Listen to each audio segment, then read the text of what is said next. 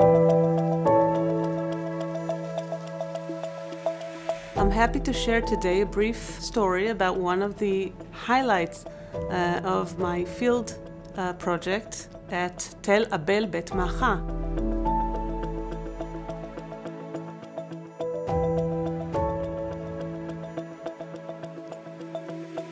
On a floor, we found a podium, an elevated circle of stones, and on top of that sort of stage, we found a jar. And this jar, which is quite small and not very unique, contained 406 animal knuckle bones, and they were stuffed together inside a small jar, and we had to wonder what they were doing there in what seemed to be some kind of perhaps a ritual.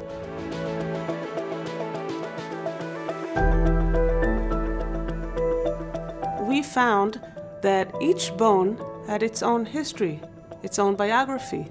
In one of the bones, we had a little piece of metal inserted inside, and all of them had use wear sheen, meaning that they were tampered with. These were collected at this specific event for a reason which we are not sure about.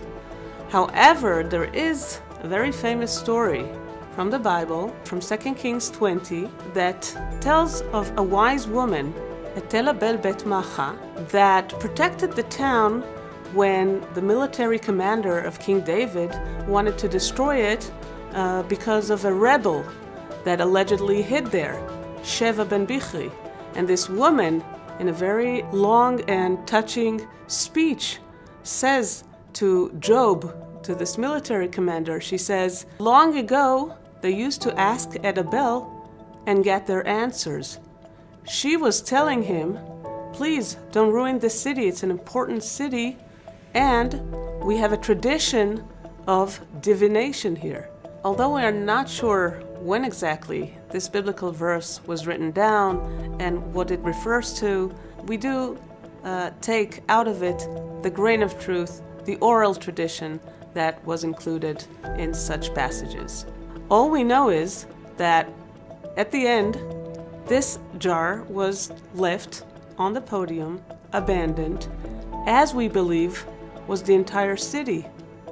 Whatever they concluded there, it got them worried, and they had left the city, abandoned it at the end of the 9th century BC.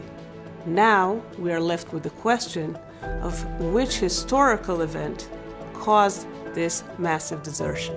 So it is finds like this that help us illuminate the history and the geopolitical situation that we had here during the Iron Age. Using analogy and textual evidence and biblical stories, as well as scientific methods, we are able to shed light on ancient events and processes, and these objects are silent until we do that. So maybe next time you are here in Israel, you might consider joining us on one of our excavations. You can do the digging yourself. You never know what you might find.